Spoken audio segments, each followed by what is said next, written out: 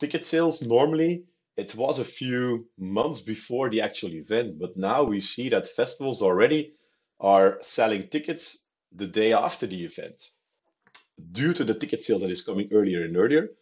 And that ticket sales always starts with a rebranding of the website.